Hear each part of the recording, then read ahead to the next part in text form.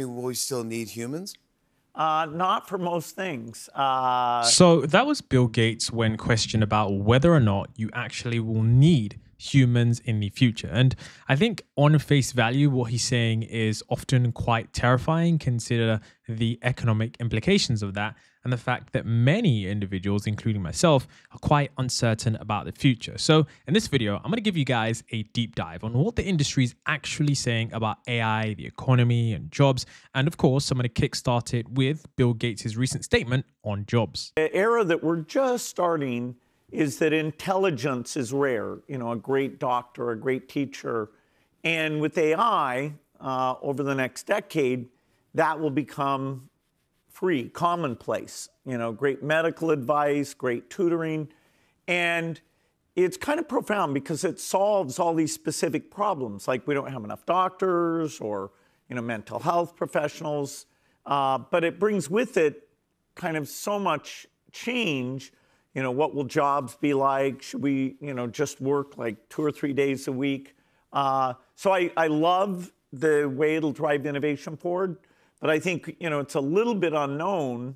Yeah. Will we be able to shape it? And so legitimately, people are like, wow, this is a bit scary. It's completely new territory. So now this is where Bill Gates actually says that it is very profound and even a little bit scary because it is happening very, very quickly and there is no upper bound. I think what he's saying here is really important. You know, the fact that there is no upper bound means that there is nothing that AI won't be able to do. I've seen a lot of trends recently where people are saying that, look, haha, your job is gone, stop coping. But I think we all have to understand that even down to being your boyfriend or girlfriend or your partner, like there's literally nothing that AI won't be able to do, provided we have embodied intelligence sometime in the future. And we do know that that is a thing that companies are working on. Of course, some things will remain uniquely human, but for the most part, there being no upper bound is probably an accurate statement, considering the fact that this thing's going to be smarter than us, faster than us, more emotionally intelligent, and just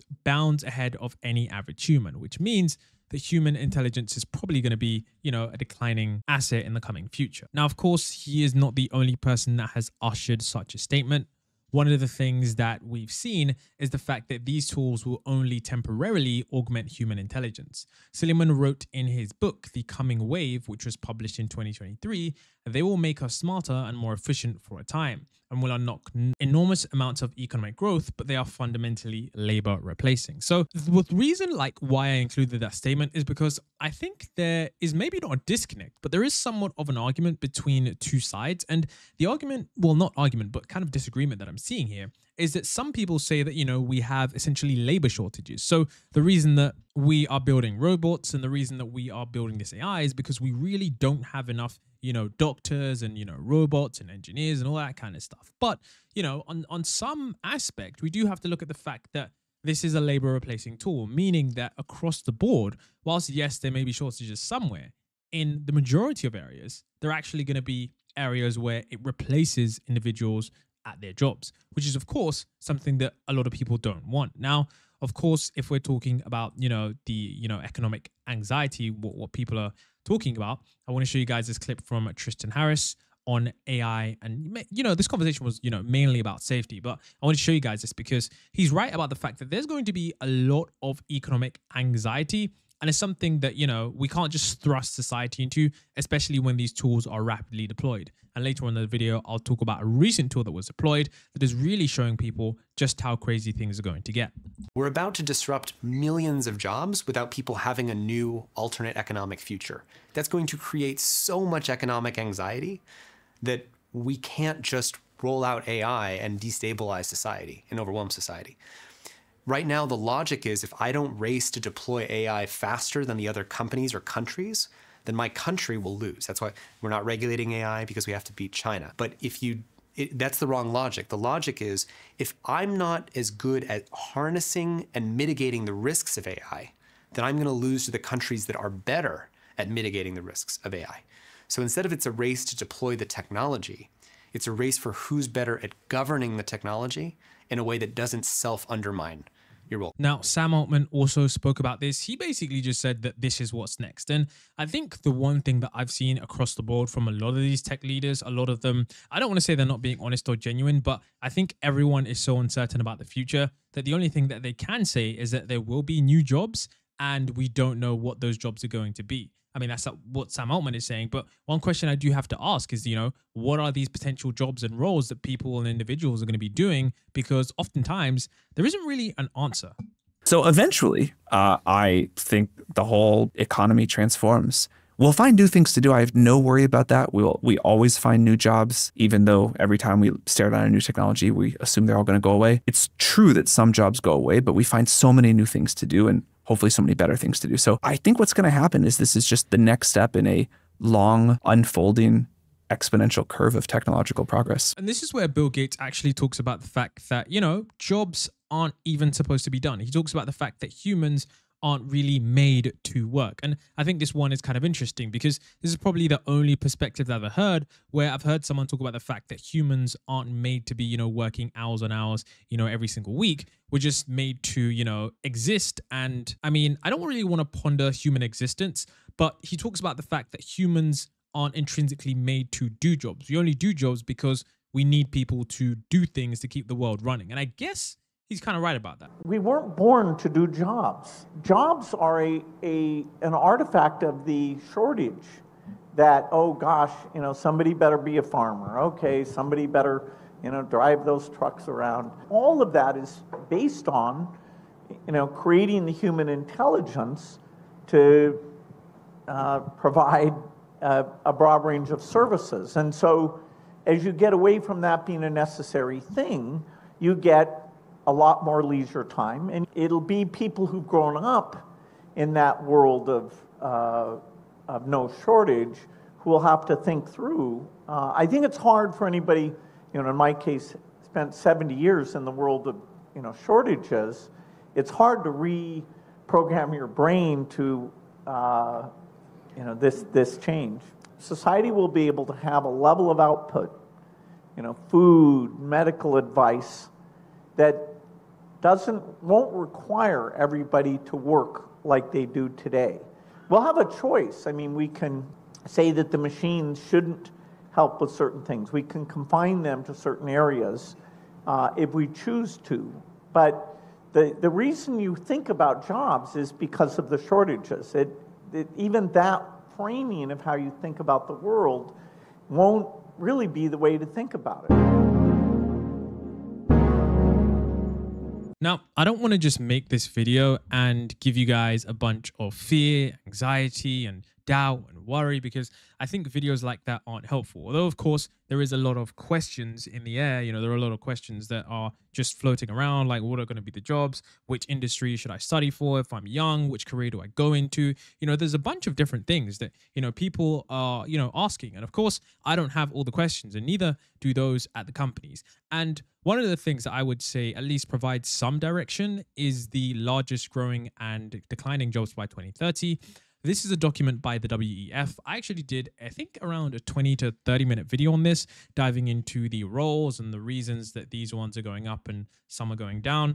And I think it's rather important that you do pay attention to this, or at least screenshot this, maybe send it to your friends and family so that, you're not out of place, because the last thing you want to do is be the person who is at the end in terms of like being the last person to realize that, oh, my industry went away. Like, for example, you wouldn't want to be the last person to realize that the internet is a thing and, you're still mailing, leaflets or whatever, trying to advertise your business. Ideally, you'd want to get into online advertising as early as possible. So, we can see a lot of jobs that are growing. You've got like, delivery drivers, software developers. I know that there's a lot of, comments online about software developers being done, but I do think that the role of software developers is going to increase because software becomes more easily accessible. A lot of average people start building software, and you need more software developers to actually fix that software when it, goes wrong. And we're seeing that a lot of, tradesmen and stuff, those ones are increasing. We can see, social work, project managers, university teachers, secondary school teachers, personal care aides. I mean,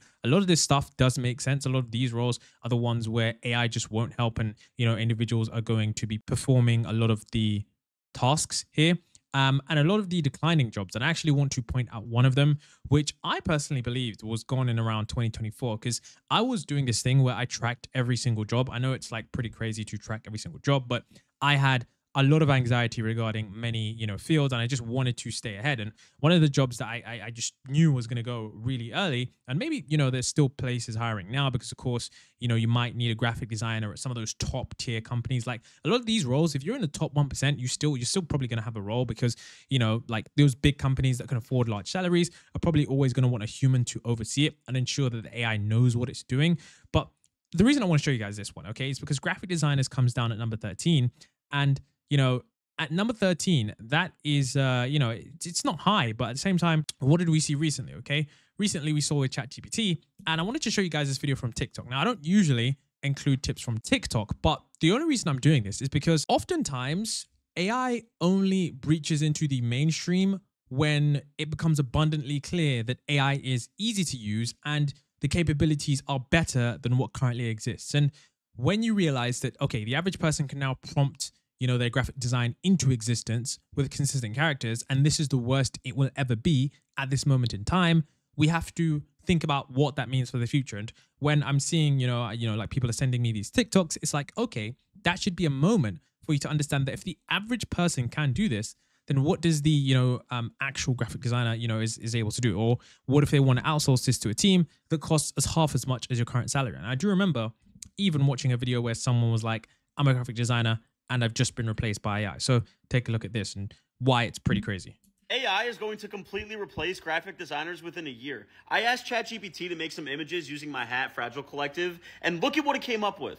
Got the morning routine guy, Ashton Hall, wearing the Fragile Collective hat. We have an insanely fire Instagram photo that I could use as a paid ad probably right now. We got my hat with a snake wrapped around it. Someone sent me this one, fire. Someone sent me my hat on a cartoon T-Rex. This could be a movie poster. This is absolutely fire. And my friend Brendan put my hat into this absolutely fire ad creative that I could use on Instagram right now.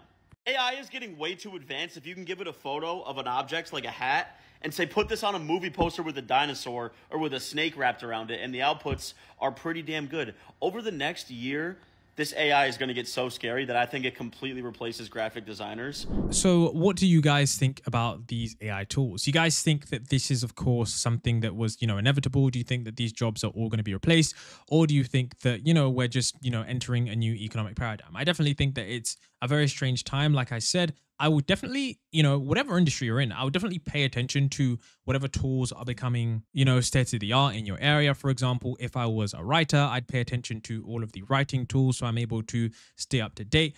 Or potentially, I would even, try and pivot to something that's less automatable. For example, the one that I give is that, maybe if you're a graphic designer, maybe communicate to maybe try and pivot. And I'm not saying this is, a complete solution, but try and pivot to something adjacent that isn't as automatable. Maybe thinking about the strategy behind designs, or maybe like doing the research behind certain campaigns with real data, something that, the AIs probably might struggle with. And I think you'd have a better chance at that rather than just trying to beat the AI than, what it already is good at. So with that being said, hopefully you guys have enjoyed this video and I provided you with some value. And let me know what you guys think about this, because of course it is something that is of concern to quite a lot of people.